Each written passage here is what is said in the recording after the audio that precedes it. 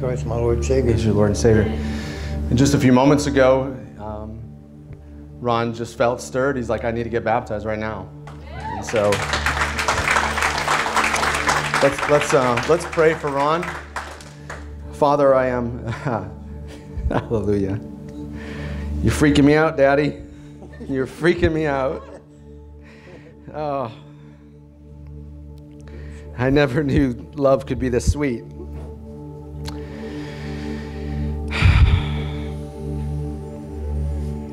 There's nothing like your presence, Lord. And there's nothing like experiencing it, Lord, in the lives of other people around. We know you're here. You're here right now, working in our hearts, building your kingdom, building your family. I'm so thankful. Father, I ask for your great blessing upon this man. He has made the choice to make you Lord and Savior of his life. He has chosen to be obedient to your Holy Spirit moving upon him. This is an awesome man right here. This is an awesome man who responds to your Spirit. And Lord, I'm thankful for the lesson that you're teaching us through him right now. Lord, I ask that you would bless him. Grant him favor. Fill him with your Spirit. And use him, Lord. Use him in a mighty way to build your kingdom. Thank you in Jesus' name. Amen. You want to have a seat? Go all the way up. Crisscross. You ready to do this thing? I'm ready. All right.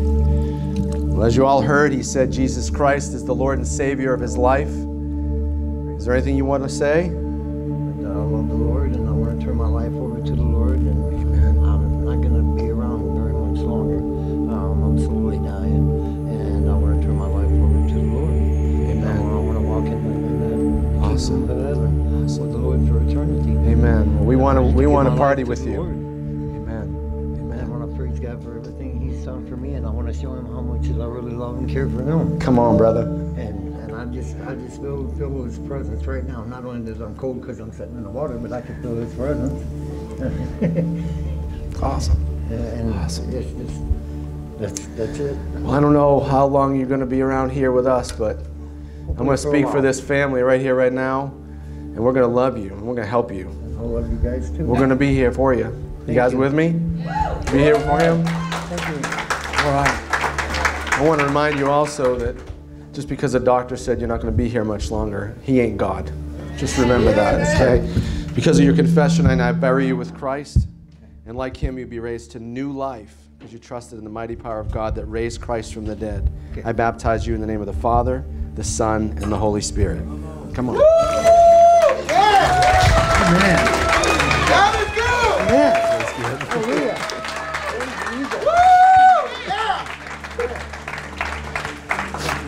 Oh, you're so welcome. Thank you. Thank you. Thank you. You know what's awesome?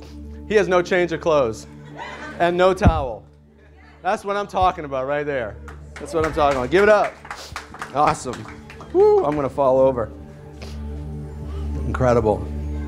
Well, God is so good, and His favor is upon our church, and it's just been amazing to watch Him work. I reminded you guys, I think it was last week or the week before, that the humble will see their God at work and be happy. And I stand in awe of this God. And just this past week, just a quick testimony to the faithfulness of God as He promises some things and He delivers some things. And it might not be a big deal to some of you, but it was a big deal for me. A few weeks ago, we received these pews. And they were free.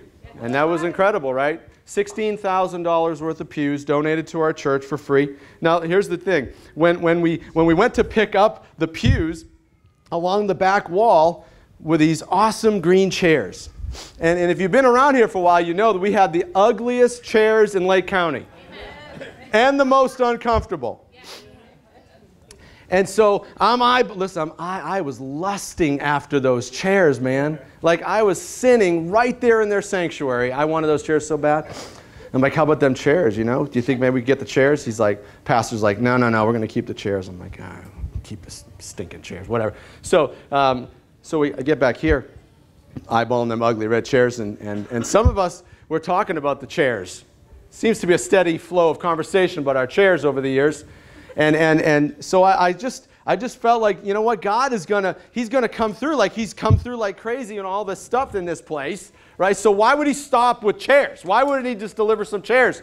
So I telling everyone that, and they're probably going, yeah, whatever. Well, just like a couple days ago, I get a text message from the pastor, and he's over at Waterman Village, and he says, hey, I just want to let you know that the CEO of Waterman Village decided he'd like to donate these chairs to your church.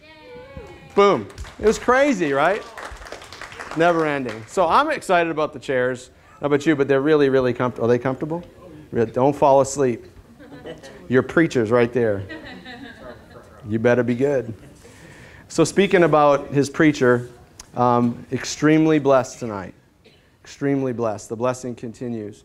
I have a dear friend. His name is John Abner, and he is the pastor of Victory Church over in Donna Vista. Now, if you don't know where Donna Vista is, you're in the majority.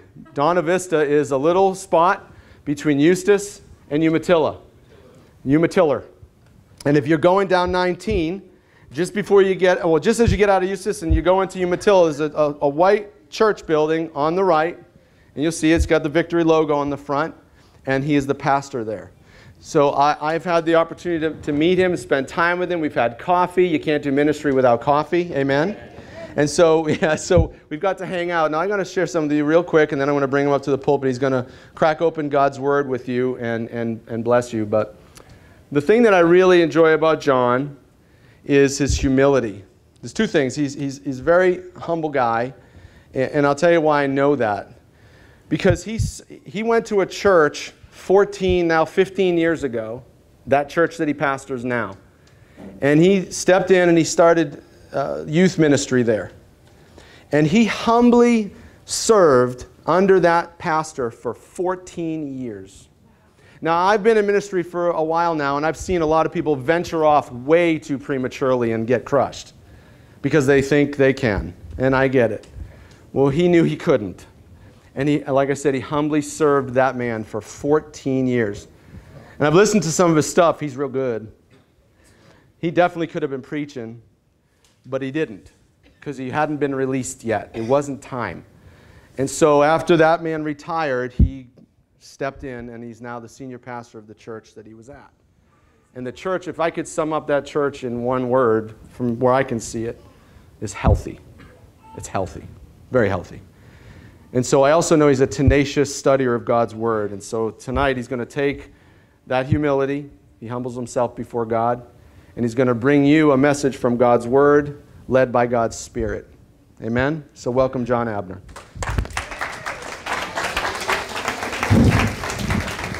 Love you. I'm also introverted. I don't know if Moses knows that, but I would much rather be hanging out with you at a coffee shop or something, or a bowling alley. In case there's any question, I beat Eric every time we play.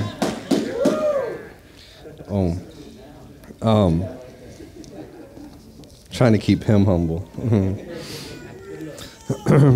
I would say that I think Haley kind of already preached our sermon tonight. I mean, I just sat there and cried at the purity of the moment and how good God is, not only to her and her family, but to you guys for having an opportunity to be a part of that and watch it. I would say don't ever take those moments. And Ron, praise God, even he just gets up right in the middle, and it's so good. And as I was crying because, and I'm not like really emotional, but I was crying because the church of yesteryear would corrupt her.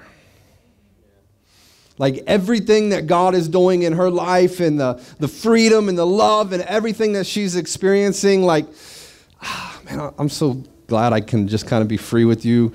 My grandma's church would screw her up. And I'm sorry, Grandma, but that is true. Because I experienced it, not in my grandma's church, but I experienced it myself. A little background, I was raised in Cincinnati, Ohio by a single mom, and she is my hero, and she completely gave everything that she is to raise a knucklehead like me. And I had some freedoms that I shouldn't have had at a very early age because my mom was doing the best that she could with what she was given. And can I say that for parents in here maybe that are going through some situations with your kids and you don't really know where they are or what they're doing, or maybe they're estranged right now, can I just thank you for being the best you could be with what you had? And come on, yeah, it's worth praising God for. And she did the best she could with what she had, and I chased after everything that this world had to offer. I started drinking when I was 14 years old. I started doing drugs when I was 16 years old. By 20 years old, I was addicted to cocaine, and that wasn't even the worst part about me. The worst part about me was like all the things that went on up here, and I'm so thankful that you can't see what goes on up here because it's not good. It is still not pretty. But I was the least compassionate, most self-centered, most selfish person that I've ever met in my entire life to this very day. I'll tell you right now, I only cared about me. What I wanted to do, how I wanted to do it, when I wanted to do it, and I didn't care what it looked like. I didn't care who got hurt. I didn't care about anybody else except for me and mom, of course. But that was it. And I was also a coward, and I got into some trouble in Cincinnati with some of the things that we were involved in, and I ran, and I had a friend in Kentucky that I thought might bring me in, and so I called him and I asked him, and he welcomed me into his home, and I went to Kentucky thinking I would escape the things that I was involved with in Cincinnati, but only to find out that like there was nothing else to do in Kentucky except to drink and get high and chase girls, and they're better looking in the South, and so that was awesome. And so I go and I fall right back into that same trap, doing me, what I do, how I want to do it, when I want to do it, and it just so happened in my journey that I was at a high school soccer game, a place where I really had no place being, and this girl walks up behind me and with this sweet southern accent and begins to talk, and I turn around and remember, like, it's all about me, and I'm super prideful and cocky, and I turn around, and within like 15 seconds I said, "Hey, what are you doing tonight?" And I kid you not, this girl looked me square in my eye. I don't know how she turned this down, but she looked me square in the eye, and she said, I know, I'm not trying to make you out to be a liar. I am humble, I promise. I said, "What are you doing tonight?" And she said, "Nothing with you."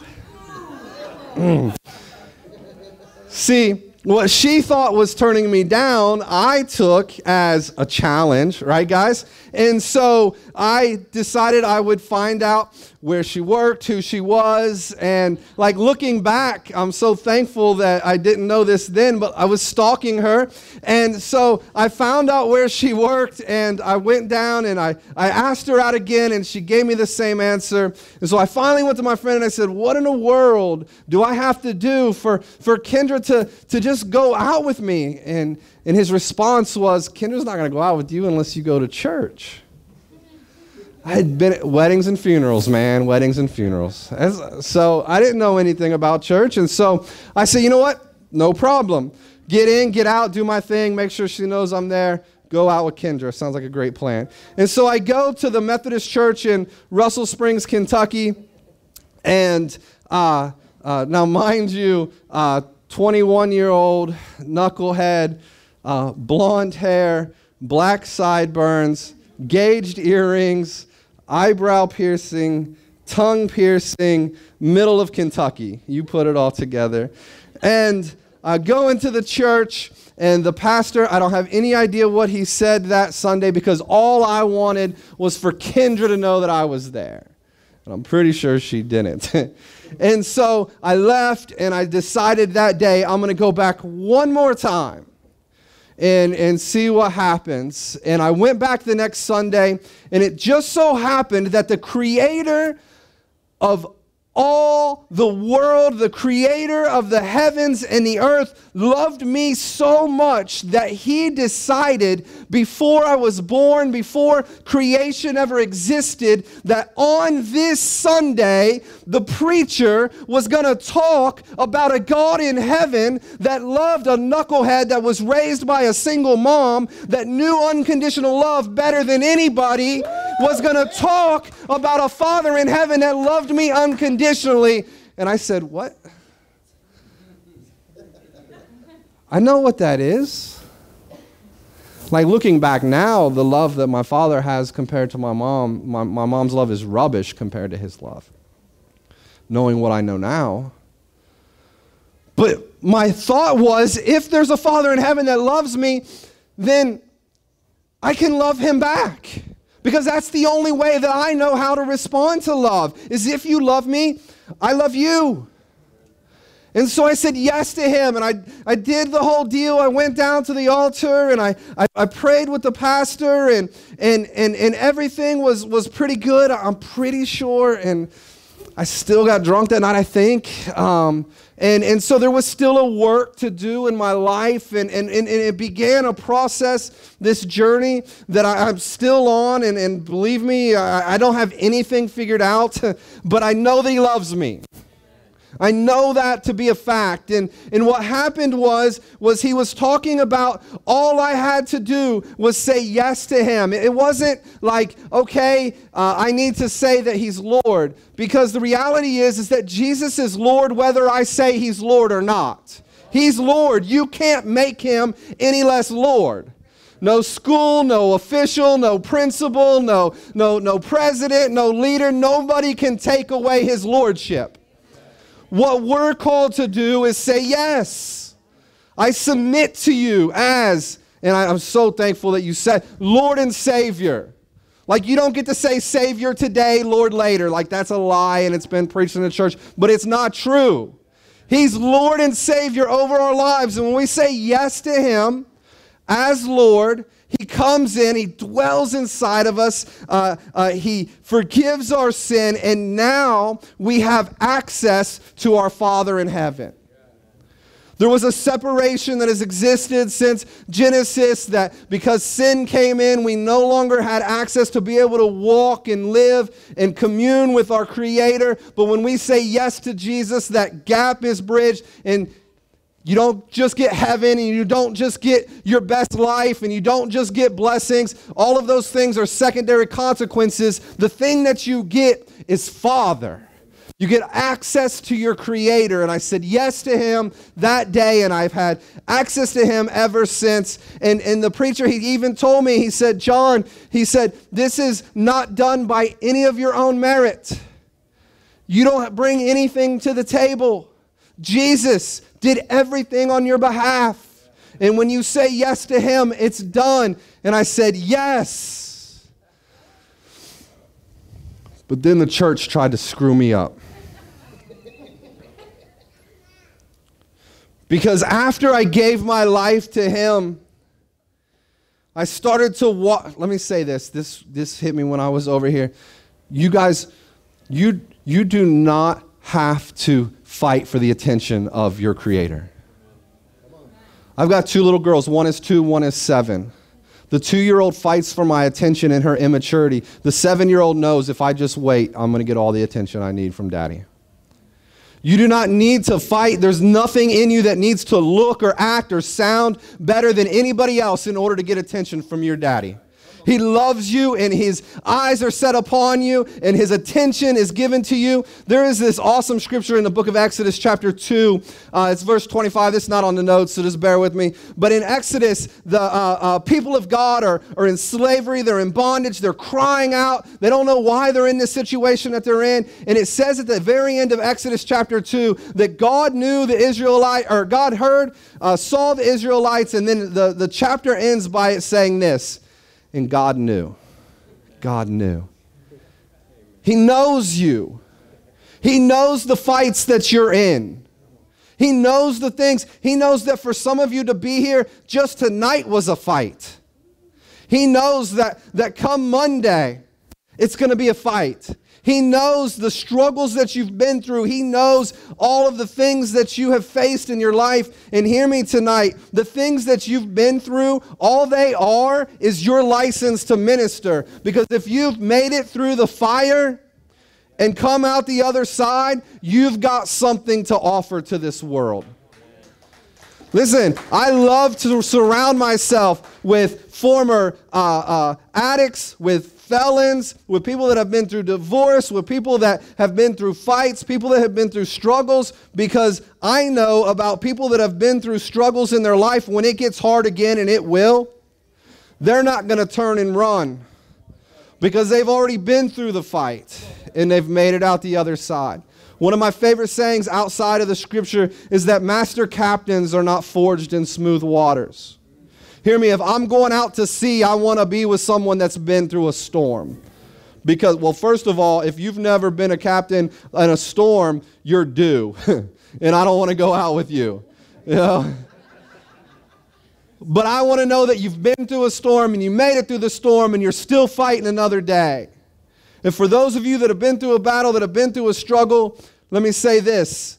God knows. He knows. He sees you and he loves you. And he's got an awesome plan for your life. And so, I married the girl, by the way. Praise Jesus. We'll be married 15 years in December. She's way out of my league. Like, I was a youth pastor for 10 years, and here's my theological advice for young people. You find a girl that's willing to marry you that's out of your league, do it right then. Like, don't wait. Just do it right now before she changes her mind, right? And so that's what I did. And we moved down to Florida shortly after we got married December 15th of 2001. We were living in Florida December 29th of 2001. Through a course of events, I found myself at Victory, and praise God, I've been serving there ever since. But I get there, and some things happen, and the pastor asked me to do something, to say something on a particular Sunday, and I did, and I didn't screw up so bad that he didn't invite me back, so I got to do it again. And I got to do it again. And about 3 or 4 weeks in, this sweet lady came up to me with a newspaper article, and she handed it to me. And I thought that, this must be something that's just like really beneficial. It must be really encouraging. She hears what I'm saying. Like she must be really happy that I'm here. And so I take the article and I thank her for it. I hug her and I put it in my pocket. And I get home later that afternoon, and it was an entire article written as to why I should tuck in my shirt. Like that was the problem with her, that I didn't have my and I was wearing khakis and a dress shirt back then. I was like doing everything I could to be what they thought I needed to be. Praise God, I don't anymore. I'm working towards preaching barefoot. Like that's my goal right now, is I want to preach barefoot. And so, I kick him off right now? Oh, all right, well, let's just do it right now. So. Like, this is fulfilling a goal of mine right now. You don't have any idea how big of a deal this is. Praise Jesus. Like, it feels good. I'm so comfortable now. Now I can preach. And so, I read it, and I'm heartbroken. I'm young. I'm in my early, mid-20s, and I'm not good enough. I've got to do something. I've got to change in order to be good enough to seek God and to serve Him. Clearly, I need to start tucking my shirt in. And then it was, well, you need to read this or you need to do that. And all along what was happening was that in my sinful nature, I was creating this like legalistic mindset that said, yes, he paid the full price, but now that I'm his, I've got to earn my way to him. And it exists and it shouldn't, because it's a lie from the pit of hell. It couldn't be any farther from the truth. And then what I found out later, man, I feel so good being barefoot. This is awesome. What I found out later was that I wasn't the only one that was dealing and struggling with this, that even back around 50 AD when Paul was writing to the church in Galatia, they were dealing with the same thing. So let me read this to you, Galatians 1. And then we'll go from there. Paul, an apostle, not from men nor through men, but through Jesus Christ and God the Father, who raised him from the dead, and all the brothers who are with me. And this is where it gets good. He says, to the churches of Galatia. And so he makes it very clear that this is for everybody. He says, grace to you and peace from God our Father and the Lord Jesus Christ, who gave himself up for our sins to deliver us from the present evil age, according to the will of our God and Father, to whom be the glory forever and ever. Amen. Verse 6.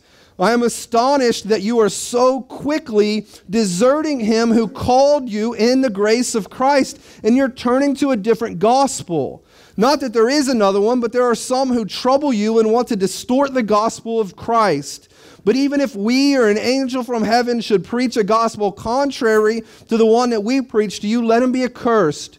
As we have said before, so now I say again, if anyone is preaching to you a gospel contrary to the one that you received, let him be accursed. For I am now seeking the approval of man or of God. Or am I trying to please man? If I were still trying to please man, I would not be a servant of Christ. And let me say this. I was on my way here tonight, and I was singing about just an honor to be here with you and to serve alongside Moses. And I've known him for many, many years now. And the one thing that reigns true about that man is that he loves God. He loves God, and he loves God more than anything else in this world. And there's going to come times in your life when you love God more than anything or anyone where it's going to cost you.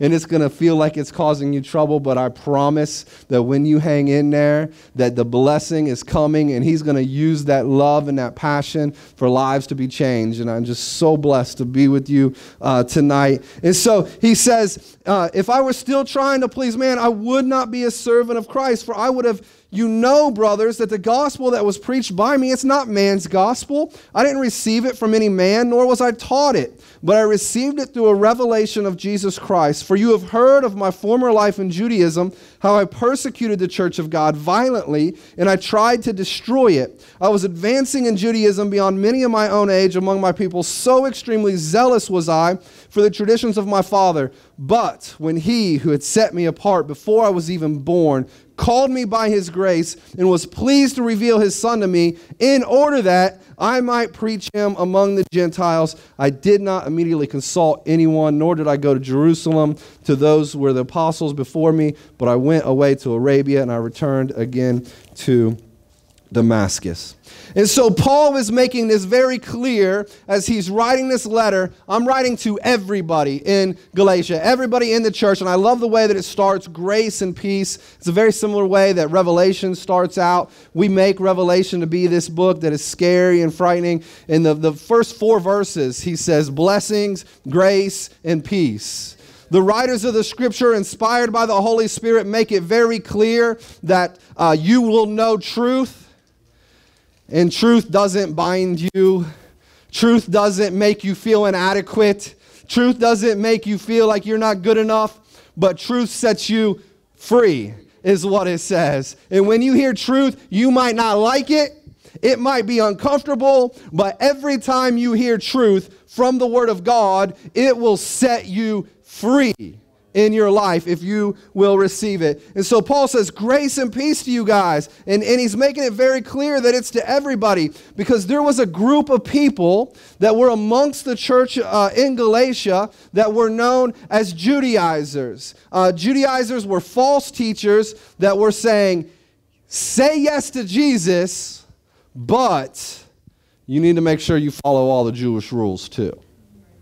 And so they were saying, yes, but yeah, you got to do all these things too.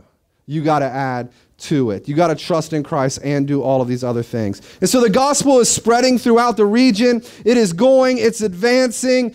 Gentiles were coming to faith in Christ Jesus. And as they were, these Jewish leaders, they were trying to bind them up with these Jewish customs and these Jewish rules. And what happens is that all the church leaders, they get together and they decide, we need to talk about this. We need to have a discussion about what is going on. And this is what they say in the book of Acts. You could turn there, just go to the left, just a little bit, Acts chapter 15. I just want you to read verses 8 through 11. This is what happens when the church leaders get together to decide, is it Jesus plus anything? This is what they say. God knows the heart. He bore witness to them by giving them the Holy Spirit, just as he did to us. He made no distinction between us and them, having cleansed their hearts by faith. Now, therefore, why are we putting God to the test by placing a yoke on the neck of the disciples that neither our fathers nor we have been able to bear? But we believe that we will be saved through the grace of the Lord Jesus, just as they will. He says, look, it's grace and grace alone that we are saved. Why are we putting a yoke upon these Gentiles that our fathers and our fathers' fathers were never able to bear?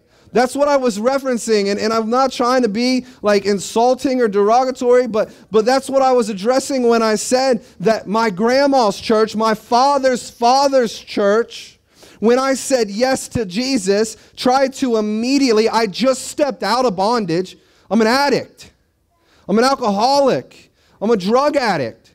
I just step out of that bondage and I say yes to Jesus, and the church is all of a sudden like, whoop, hold up. Like, we want you to be bound. We want you to be tied up into this thing. You need to look the part. You need to sound the part. And if you don't do X, Y, and Z, then you're not good enough to go into the presence of God. And I immediately got bound up in this thing. We all have a tendency, every single one of us, church or no church, we all have a tendency to add to the gospel. And when we do, we undercut the foundation of our salvation. And even today, 15 years in, 16 years almost, since I gave my life to the Lord, I constantly have to pull myself away from this idea that says I can affect the love that Jesus has for me. Let me just say this. There's nothing you can do to make Jesus love you any more than he does right now. Stop trying, church. Stop trying. And I would say this. There's nothing that you've ever done to make him love you any less. Stop worrying.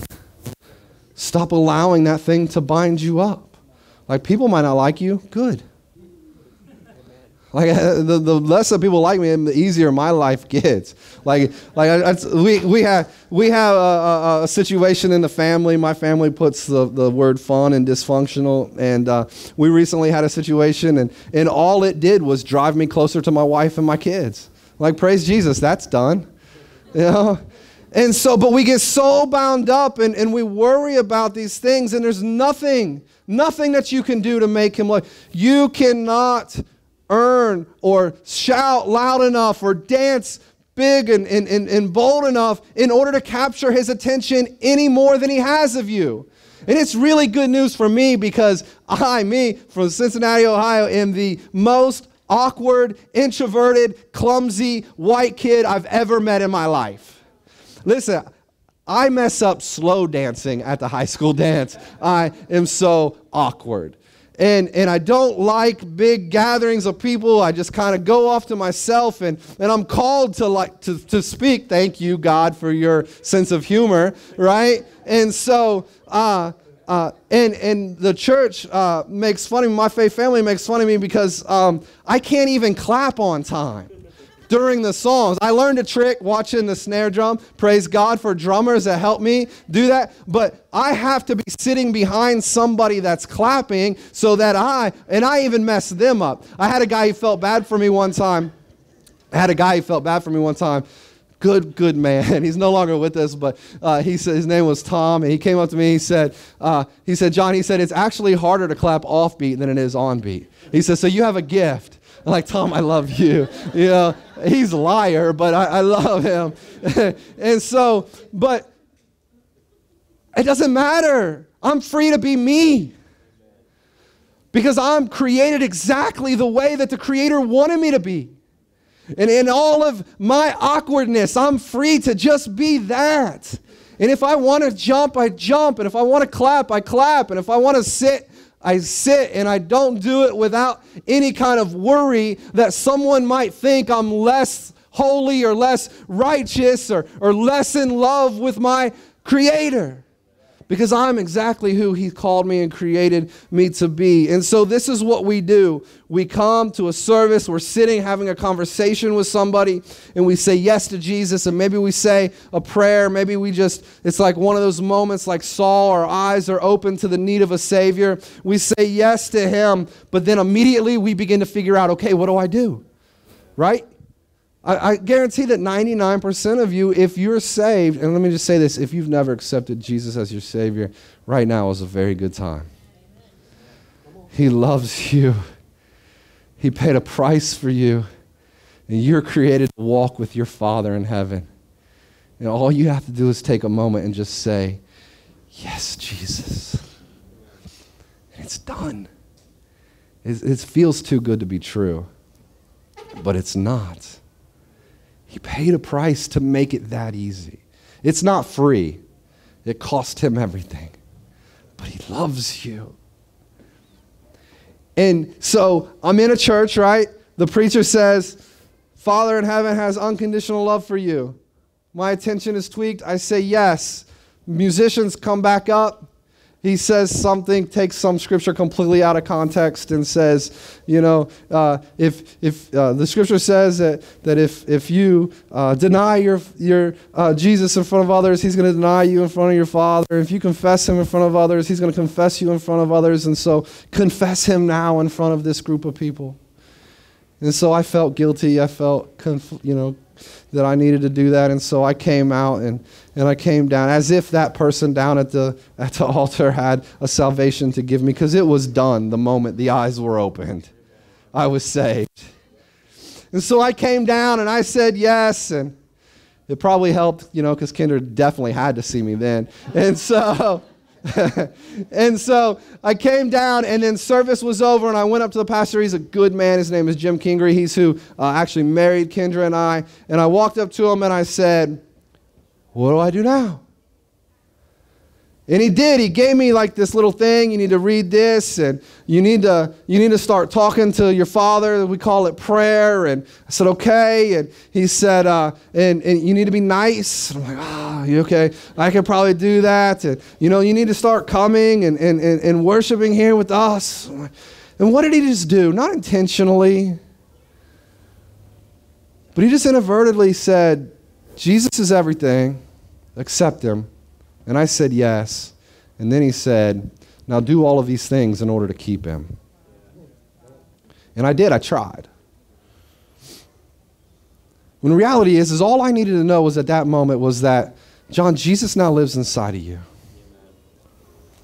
Colossians 1. Christ in you, the hope of glory. In all of that self-centered life that you used to live, John, because you were the center of your universe, Jesus is now the center. Do whatever He leads you to do. Seek Him. Remind yourself that He lives inside of you. And He's going to take care of the rest. I mean, He paid a price for you. He's going to lead you. You see, one of the things that I've learned over the years is that I make a really lousy Holy Spirit. Like, it's not my job to convince anybody to do anything. And hear me, one of the most freeing things that I've really gotten lately is it's not my job to fix people. Praise God. I'm not here to fix you. I'm here to hang out with you. And that is so much cooler. And so let's don't look at people as projects. And when they're not saved, we're going to spend a lot of time with them. And then when they are saved, we're going to kind of let them go off and do their thing and hope they make it. Like, let's just do life with people and abide with each other. And let's let God that lives in us take care of the rest. And so I did. I heard him and I said, okay, I'm going to start coming and I'm going to really try to be nice and I'll start reading the Bible. The only problem for me is I don't read very well. I barely graduated high school. No college, no seminary. And I can read, but even worse than my reading is I don't remember anything. If you guys could see my notes, like they're not bullet points. This is like word for word. Because I can't remember. I don't retain anything. And so I went and praise God for Kendra and thank God that I had grace for her because I was 21 years old, but she bought me a teenage Bible and I wasn't offended. Because she could tell, right? You're a little bit slower than most 21-year-olds. And so, and again, and this is just how good God is, I started to read. I think she felt sorry for me, and she started reading the Bible to me. I didn't know that faith comes by hearing and hearing the word. I had no idea. But I know who knew. I know who knew how he created me. Exodus 2:25. Oh, you're finally stepping in the fullness of who you're supposed to be. All right, I'm going to send you somebody to read the word to you because I know you can't read it very well. And so I started to force myself to read it. And I can't just read it once. I have to read it twice and 3 times and 4 times and 5 times.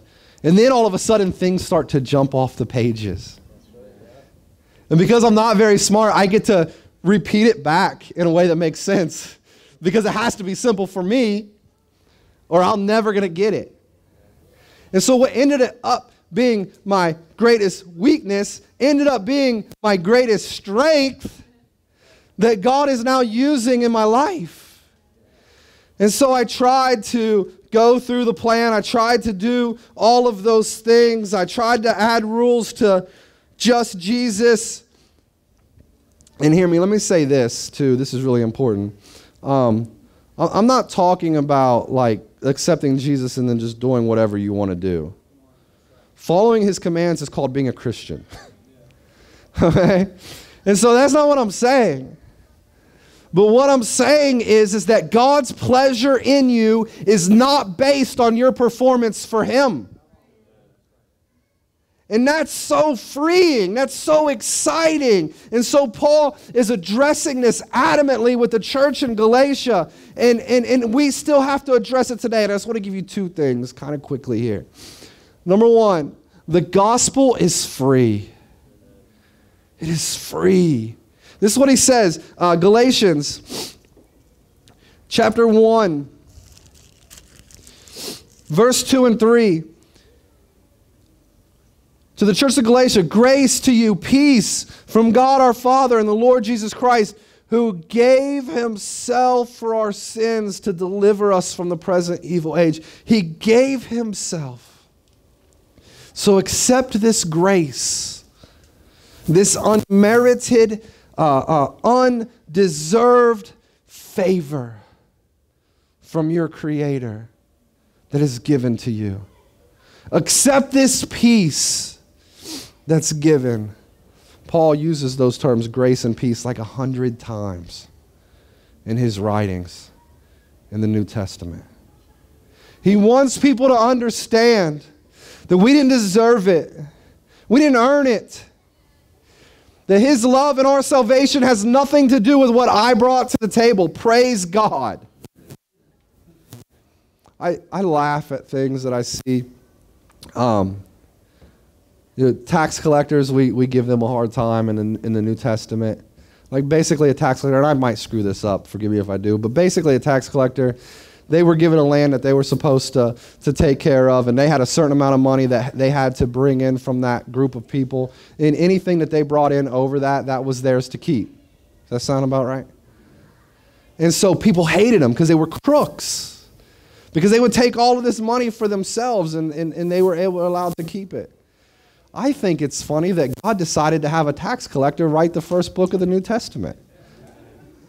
Slip him in the middle, right? Hide him in there somewhere. No, number 1, tax collector. Everybody hates him. That's good news for me, and it's probably good news for you. Because God uses us not based on who we are or what anybody thinks about us. He initiated our salvation. It says there in Galatians chapter 1, verse 4, it says, according to the will of our God and Father. Our salvation, and the fact for those of you that have said yes to Him, it is completely dependent upon Him seeking after you. And if you're here tonight and you haven't accepted Him, you're here because God is seeking you. Because He's pursuing after you. He goes on to say in Galatians chapter 1, verse 13 to 16, he says, you heard in my former life, I persecuted the church. I violently tried to destroy it. I was zealous for the traditions of my father. But when He who set me apart called me by His grace and revealed His Son to me, that I might preach among the Gentiles. It's what we see in Acts chapter 9 on the road to Damascus. Paul, blind. God seeking after him. Scales falling from his eyes. And all he sees is Jesus. The same God that sought Paul is the same God that seeks after you. He's the one that it says in Ephesians chapter 1 that chose us before the foundation of the world. Not one of us are here because we were seeking God. Every single one of us are in this building here tonight because mercy came a-running. How good is that? He sought after us. Not one of us were seeking Him. Not one of us are here because we're so cool that we were really pursuing after Him. God has pursued after you before the foundations of the earth. He had a plan for you. And hear me, beloved, I know it doesn't always feel like a good God is pursuing after you. I know that there's times when this world does everything it can to destroy you. But I promise you, He loves you and He's got a plan for it. And if you will fight and endure another day and trust in Him, there's going to come a day. You know what I love about God is He's a finisher. You know what He said on the cross, Jesus? He said, it is finished. You know what God says about you? He says, I'm going to see in the completion the work that I began in you. And He's going to do that in your life. Don't quit. That's what I love about doubting Thomas, right? Like, you guys know that's not his name. The Bible never once labels. Like, his first name's Doubting, his last name's Thomas. No. But he's still there, right? He doubted, he had questions, but he's like, where else am I going to go? He's still there. And what does Jesus do? Passes through locked doors and walls to get to him, to prove Himself faithful. You know what God is going to do in your life? He's going to pass through the walls that have been built around your hearts because of all the hurt and prove Himself faithful, I promise you. See, I refuse to forget the ditch that He pulled me out of. And if He pulled me out, He can pull you out. And He can pull out that loved one that you're praying for and you're crying for. As you're crying out, God hears your cries. And you know what God says about that? I know. I know. Just wait. Just wait.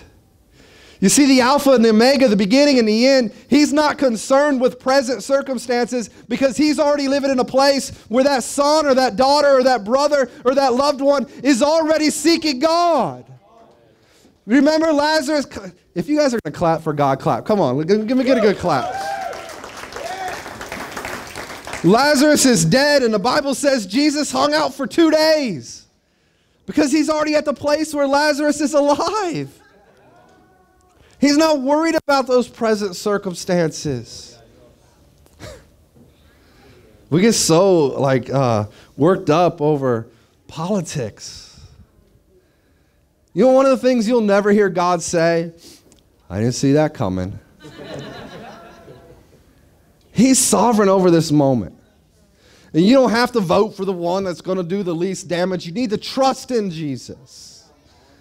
He is going to see unto completion the work that He began. And if that means that we live in a post-Christian nation, and that means that we have to suffer persecution, you know what that means? Is that all of the superficial Christians are going to run away, and you don't have to deal with them no more.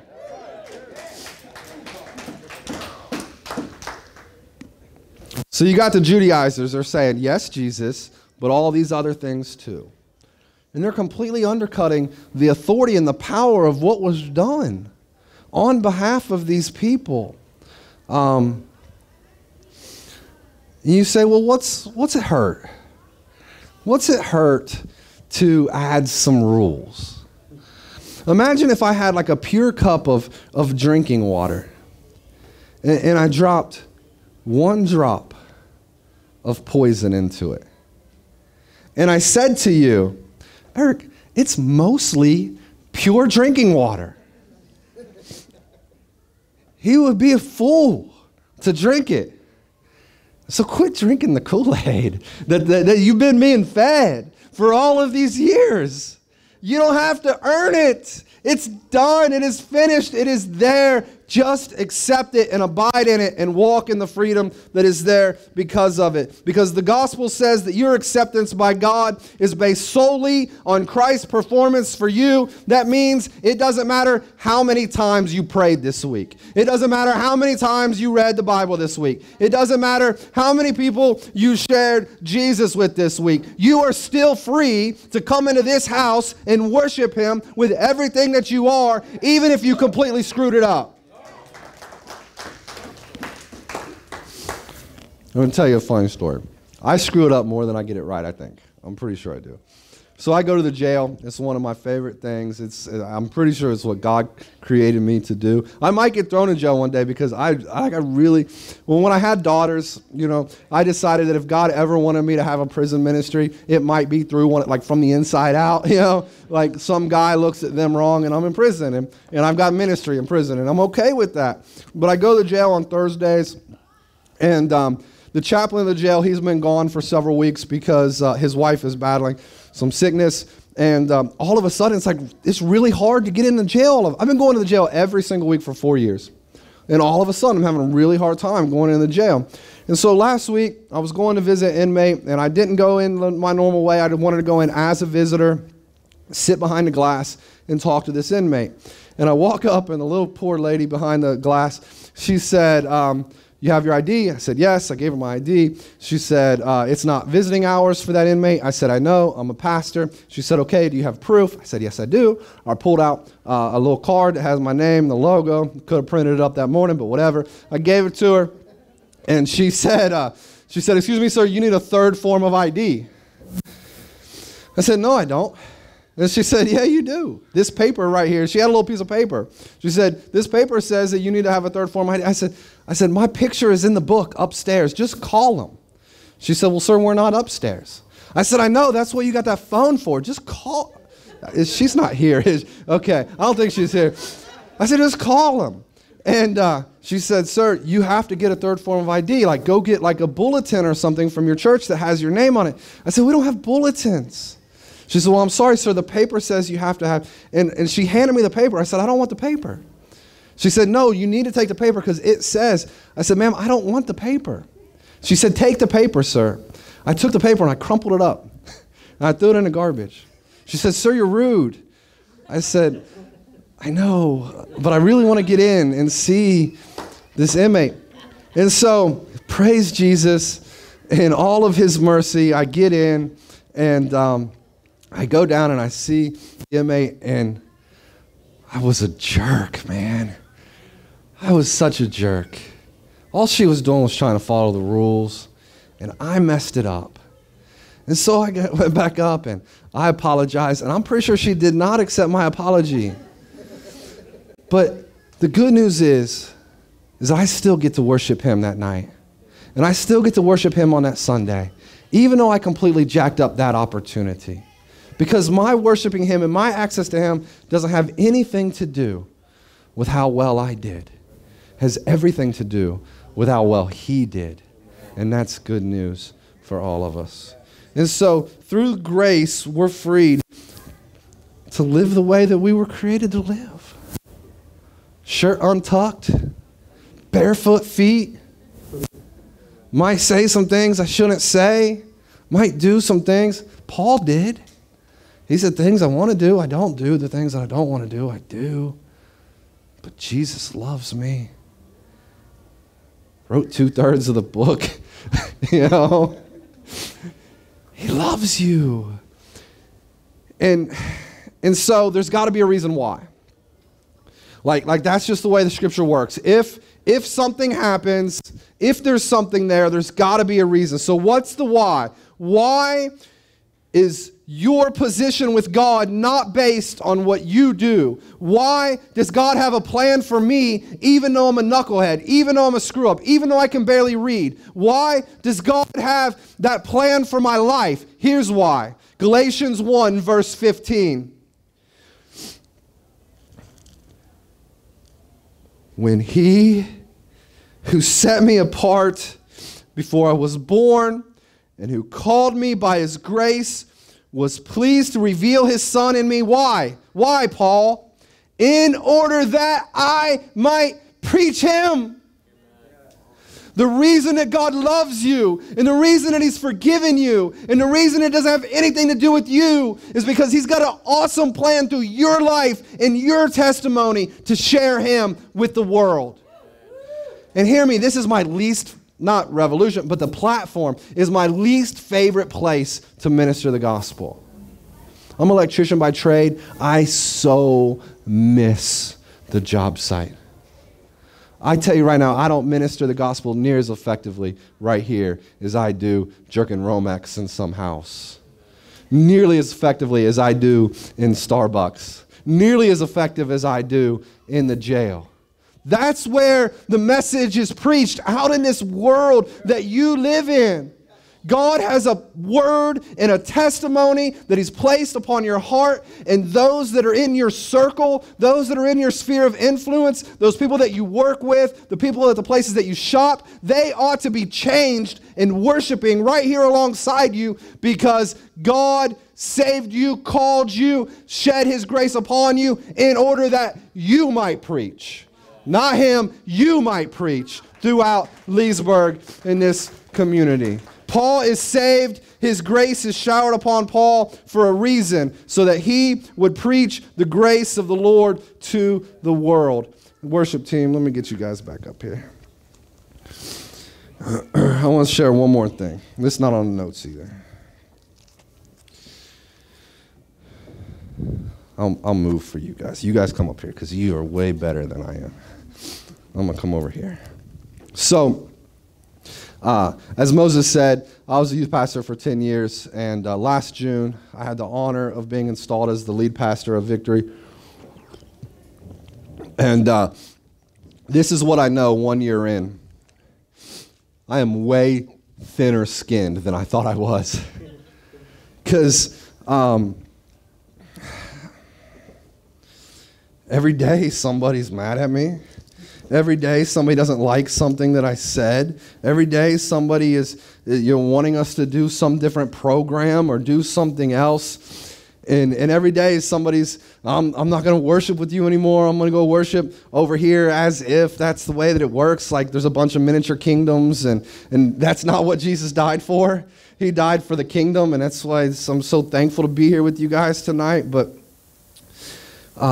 and so this is what God has shown me over this last year, and this is what I want to leave you guys with tonight.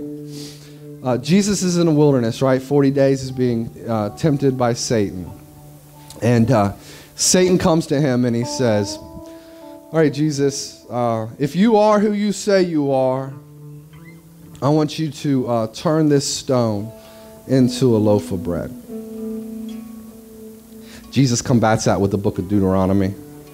Like, we're all screwed if our spiritual warfare is based on our memorization of the book of Deuteronomy. And then Satan says, okay, I'm going to take you to the center of town, up on the highest pinnacle of the temple. I'm going to throw you off. Angels are going to save you. Jesus quotes another scripture out of Deuteronomy. Satan says, okay, I'm going to take you up onto this highest mountain, and I'm going to show you all the kingdoms of the land. Jesus quotes another scripture out of Deuteronomy. And basically, this is what Satan was saying to Jesus, and this is what Satan does to me, and this is what Satan does to you. He says, Jesus, turn that stone into bread. Find your identity in what you're able to do. And that doesn't work. He takes them up, and there's a big crowd of people. He says, throw yourself off here. Let them see you be saved by the angels. Find your identity in what people say about you. And when that doesn't work, he takes them up to the mountain. He says, I'll give you all of these kingdoms, all of this land. Find your identity in what you have. And as long as we're finding our identity in what we can do and what people say about us and what we have, we will consistently live this roller coaster of a lifestyle. Because I'm only 37, but I already can't do the things that I used to be able to do. If my identity is wrapped up in high school football star, which I didn't play high school, I don't run. I'd have been the kicker, maybe. No offense to any kickers. But how many kids do you know, they get out of high school and they're the man, and then all of a sudden they lose their identity? Or how many of you have had, but you've had not? How many of you, people like you on Monday, but they can't stand you on Tuesday? But this is why it didn't faze Jesus. Matthew chapter 3. Because just before Jesus went into the wilderness to fast 40 days and 40 nights, and just before Satan tried to have Jesus' identity wrapped up in what he has, what he can do, and what people says about him, the Father spoke to Jesus after he was baptized, and he said, this is your identity. This is my beloved Son, who I am well pleased. Hear me, I don't care what you can do. I don't care what you've done. I don't care what you have. And I really don't care what people say about you. When you put your trust in him, your identity becomes, this is my beloved child. And you need to remind yourself every day when those struggles come with who you are, that above anything that this world says, you're a beloved son. You're a beloved daughter. Beloved son, beloved daughter, beloved son. That is who you are. And because of that, we're free to be exactly who he created us to be. And we're free to worship him exactly how we want to worship him. And we're free to live exactly the way that the God that lives inside of you leads you to live. You, church, are beloved children of God. Don't corrupt Haley. Don't let the church or the world corrupt you. That is who you are. Embrace it and walk in it. Let's worship him, man. He's so good. Come on, let's just worship him.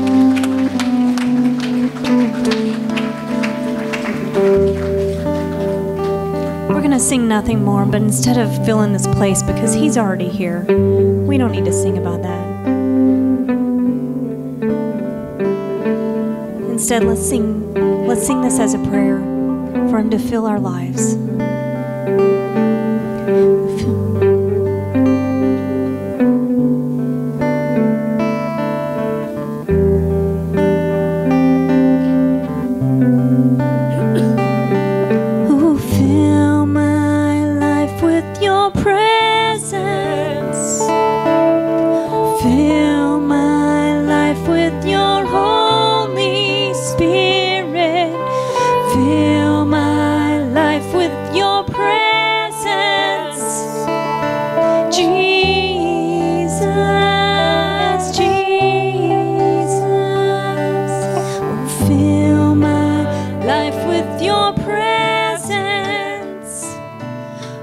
Fill my life with your hope.